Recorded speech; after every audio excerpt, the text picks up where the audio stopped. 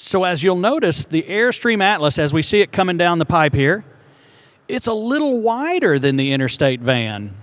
What the Atlas is, it's a cab chassis, a Mercedes Sprinter cab chassis with a motorhome shell built around it. Some of the neat things about the Airstream Atlas is the overall fit and finish. We don't see any handles on any of the storage bays. We see a beautiful step that's hidden that comes out to provide easy access into the motorhome.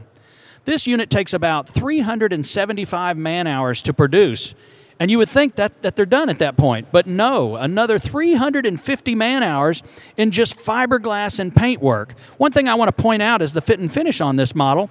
If you'll look between the cab chassis and the box, there are absolutely no seams whatsoever in the fiberglass. It is certainly as much a work of art as it is a motorhome. Different from the van is the interior. Let's go inside and take a look and see how this is a little more of a camper.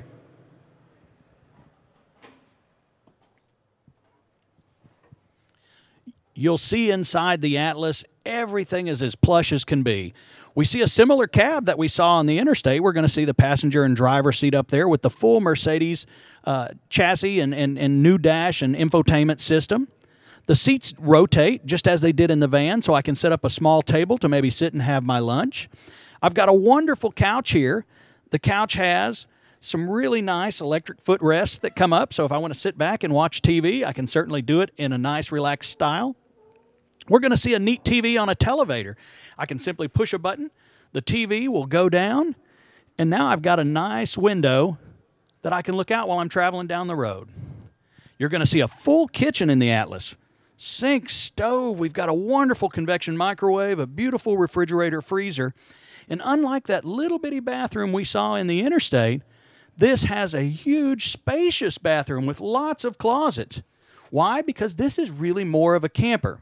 We're going to see a shower made for a real man. We're going to see a porcelain toilet. And we're going to see wonderful closet space throughout.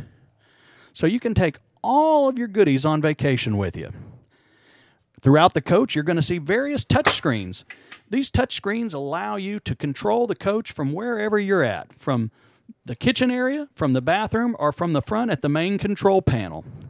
Well, you're probably asking yourself, how in the world is this a camper? Do I just sleep on the couch? Well, no, you don't. This couch will simply lay flat, and when the couch lays flat, you'll have a full Murphy bed that pulls down from the wall. I'll do a quick demo real quick, and I think you guys will like it.